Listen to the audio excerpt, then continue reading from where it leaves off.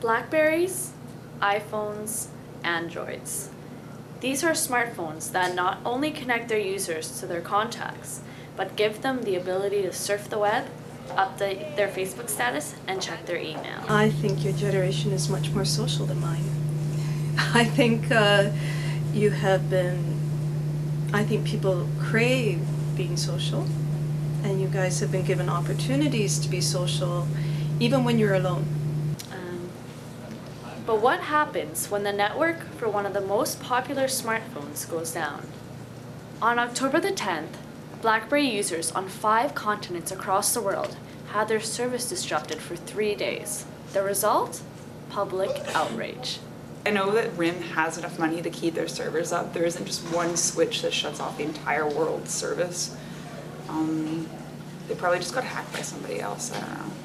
I apologize for the service outages this week. We've let many of you down. But let me assure you that we're working round the clock to fix this. Services such as BlackBerry Messenger, Facebook, and email were down, but users were still able to make calls and texts. So why the fuss then? I'd be quite annoyed. I mean, I'm paying for that service and I'm expecting a service. I wouldn't be that upset. I'd just wait for the network to come back on. It's not that big a deal.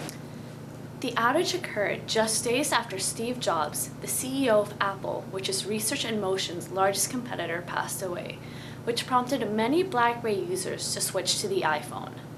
Although service is back up for Blackberries, Research in Motion is facing a class action lawsuit in Canada and the United States.